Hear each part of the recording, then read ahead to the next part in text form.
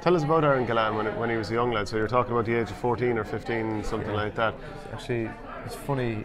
He came to our house. He was just gone 13. He was good enough to make the panel and for the Feile, and he came through. And he'll hate me for saying this. We had to leave the light on the house anyway because he wasn't able to sleep. He's going to kill me when I say it. But no, I got friendly with him through that, and he's always been texting up and down. And he was supportive of Cottle there, even with the under 20. So lovely lad, really at the top of his game, and best luck to him at the weekend. And I'd love to see him win another All Ireland. You know, they're putting a lot of effort in. Did you think he would go on to become the player he's become? He didn't hurl that much in the Feile at all. He was very young. He was small at the time.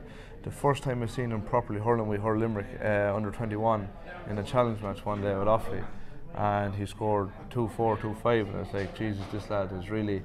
The year after he was on the senior team, like you know, and he really progressed. It just shows the underage structure in Limerick, the work they're putting in, and look, it's paying off for him. So he doesn't mind about lights being turned out these days. No, he's turning on all the lights for himself these days. You know, he's flying it. If you enjoyed this piece of content, please follow us on YouTube by hitting the subscribe button in the bottom right-hand corner of the page, which helps the channel grow. And if you want audio podcasts, go to patreon.com/ourgame.